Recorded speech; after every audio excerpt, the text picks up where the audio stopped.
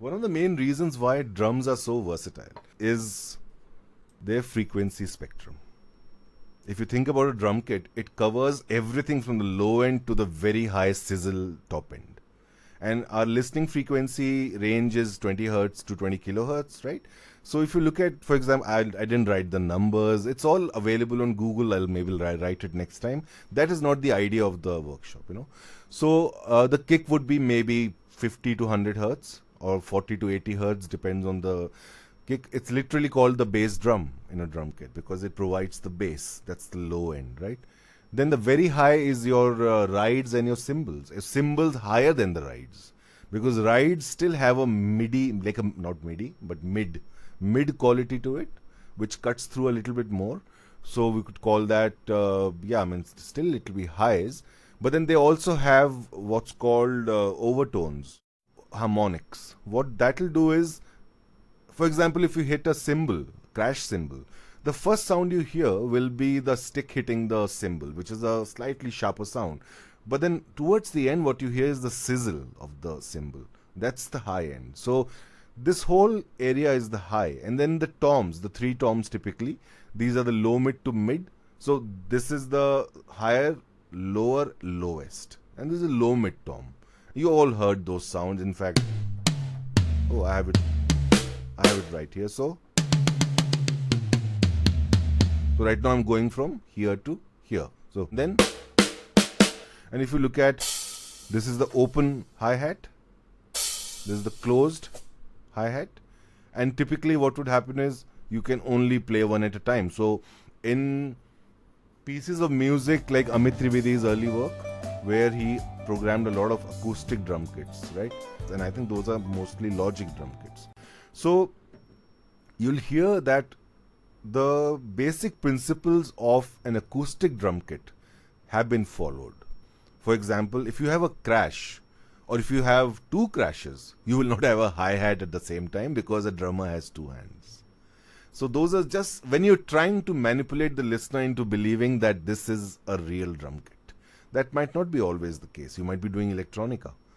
By all means, have 10 crashes with 10 hi-hats, you know. But the point remains that our starting point is a drum kit. Yeah. Now, can I ask you guys, because I need to start having my coffee, what are the other instruments you can think of that can do this, what I just told you? Piano. Yeah, good. Guitar. Yeah, good. Harp. Harp as well, yeah. Pipe organ, organs, so keyboard instruments. Yeah. Santoor. Santoor low end might be limited, right? So I'm talking about like extreme low end to extreme high end. Okay. So some of those instruments, you might not have the range of 50 hertz to 20 kilohertz. Okay. Right? So drums becomes a very unique instrument. Horns. Sorry? Horns. Horn section then, right? I mean, then Yes. you need the trombone to do the low end and the trumpet to do the higher. I'm talking about one instrument, not a section. So, I mean, drum kit is considered like one instrument in that sense. Now, yeah, so the answers you gave, piano, harp, pipe organ, like I said, guitar. The thing about those instruments versus the drum kit is that they make a similar sound in the spectrum. I mean, a guitar, when you play it low, when you play it high, it's the same. It's a lower string, it's a higher string. In a kit, you have the luxury of having totally different sounds because you have different instruments. If you call them sub-instruments or, you know, parts of the kit. Snare is a totally separate thing compared to a bass drum. But then they have been married together in one thing. Drums itself is a very versatile instrument. Now when you take that to... Yeah, sir. Tabla can also fall in the same category, right? But will tabla have something like a hi-hat ka sizzle? I mean, yeah, I know tabla can do the very edge of it, but it will not be highs. Yeah? I mean, the reason is I'm not saying that, you know, any instrument is better or worse. I'm just saying it's unfair that the drum kit is actually made up of different instruments and then we call it as one instrument. Obviously, it has the leverage, it has the bandwidth. Now, BFD Logic Session, okay, there is a fantastic drum plugin called BFD. One of the best I've ever seen. All the addictive and the superior, and it just leaves them behind. And just in its sounds and the way it has been designed. It's not free. I mean, the BFD 3 I'm talking about is not free. There is a free part of BFD which you can download, and that itself is not bad at all.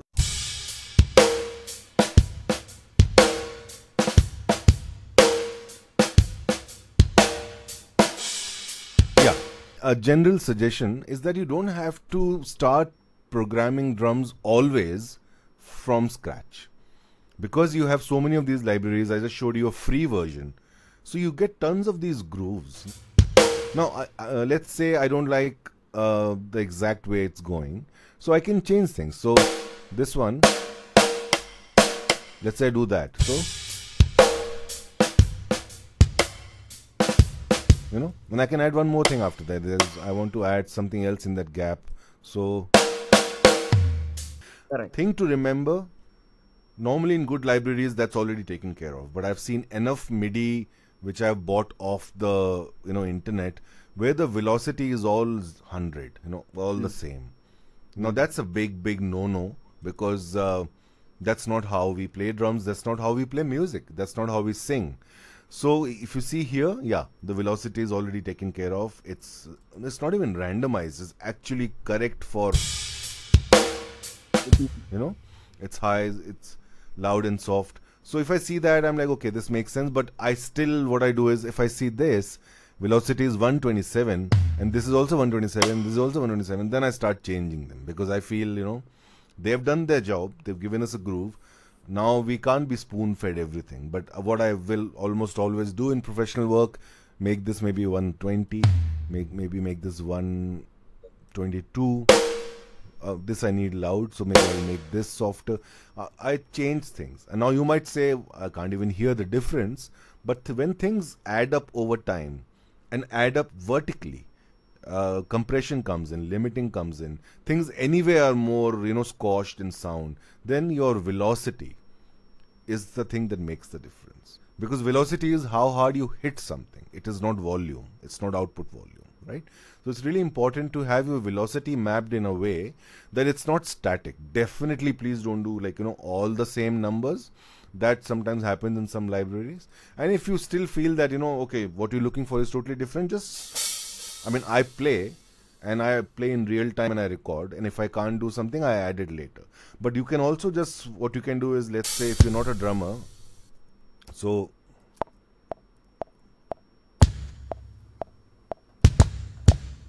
right, you know the drill, right? And then I can make a layer in a multi-channel. I just make another track, and then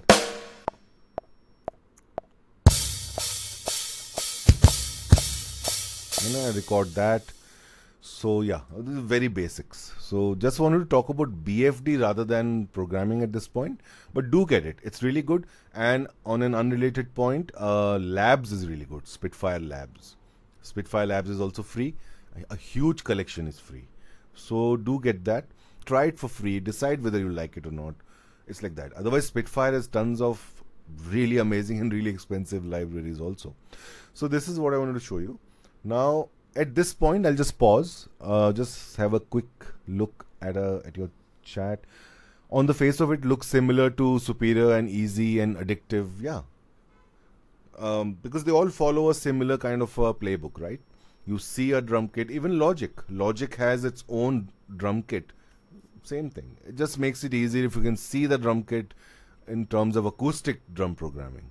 So now that we are talking about Logic, I just wanted to ask, have you tried the drummer feature, and how useful is it in actually you're working on some project? Oh, it's amazing. Drummer is fantastic because there is so much different drummers, different grooves. Drummer is outstanding, and it's I think it was the first one doing that. I don't know anything else that is like drummer. There must be, I don't know, because I don't know all DAWs, but drummer is like, we use it. Also because you can get things in place and then convert that to MIDI. And then you're back to your, like a MIDI programming thing. Right, exactly. Yeah, so it's really good. We do use it a lot. Okay, now coming back to what a drum kit does, right? So there's the rhythm side of things. rhythm or groove. Dynamics is your loud versus soft, and as you would have seen, ghost notes, the way you have flams, even fills, your velocities are not the same. So when you're playing, the dynamics play a big role. The crashes, for example, crashes punctuate transitions. You know, rides would highlight a different section. Maybe your pre-chorus has rides, and your chorus or your verse has closed hi-hats, and your chorus has open hi-hats. Very standard kind of an organization that's used. So I wanted to ask you guys, rhythm is the same as groove? What do you think? I mean, when we say rhythm and when we say groove, forget about the fact that rhythm can be tabla and groove can be drums. It's not that. The idea of rhythm and the idea of groove, how do you understand it? Groove is a pattern. Okay, yeah. Okay, partly you're there. Groove is a pattern. Okay. I think rhythm is more like a framework, and groove represents some kind of motion. Okay, more accurate, I think, than the first answer. Shubham, yeah, tell me. Yeah, I was going to say the same. The repetition of a pattern maybe Is is a groove. a groove. Okay. I think groove has a little bit of a swing to it, and Yeah. so that's different from rhythm. Rhythm is like having a certain pattern, and it also keeps changing through the song, but it's in a framed time signature. Correct. Rhythm. This is the closest answer to what I have in mind. Joy, yeah. Tell me. I think groove is how the pattern is played, then how the rhythm is interpreted. Is it laid back, or is it as in right on the grid, or here Right. and there as in the way it is played? Right. So the reason I asked this question was very specifically because sometimes these things are understood or discussed or even applied interchangeably, but they are not. They are actually quite different. So like some of you answered correctly and some of you answered what was here, there and what was there, here, but you picked the points correctly. Rhythm would be the arrangement of sounds in time. So it could be how long a note plays, where it plays, within the time frame of, within the time signature. It would be the foundation of, timing, tempo. Now, what's a tempo? Tempo is directly linked to timing the way we understand it, like the clock, because BPM is beats per minute. Literally, the clock will go 1 minute and how many beats will play. So you can divide the duration of a beat into milliseconds, right? So rhythm would be all the nerdy stuff that you can calculate. Prasoon, tell me. Okay, so as I was about to raise my hand for that rhythm and groove, but yeah, it got raised right now. That's fine. Okay. But what did you want to say? The same thing, like rhythm, I wanted to say like it's something fixed. अरे now you've seen it यार. ऐसा नहीं होता है. Once I show it, then like कि मैं यही कहने वाला था. ऐसा नहीं. No. I was just happy that I was thinking it on a right way. Yeah. So yeah. Okay. So I think we understand it, but just that maybe sometimes we place one in the other, that will not make a difference to our music. As long as instinctively you know what is what, right? These are things which are a little more structural, a little more, you can quantify them, you can notate them, right?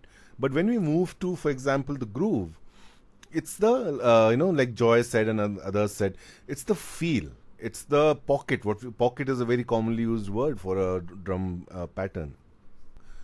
It's a sense of, for example, push and pull. Hip hop has a lot of that, right? It's like whether it's dragging or it's ahead of the beat or behind the beat, a sense of flow. Somebody you said flow. That was the exact right word. And the interaction between the various elements. Now, elements will lock together in the way that feels cohesive and it pushes the track forward. Now, pushes doesn't mean ahead of the beat. It can also be behind the beat. But it will move the rhythm or move the drum section forward. And what is unsaid here is almost always it will tie in with your bass line. Because think of Billie Jean, for example, the starting of Billie Jean. It's your drum pattern and it's your bass line.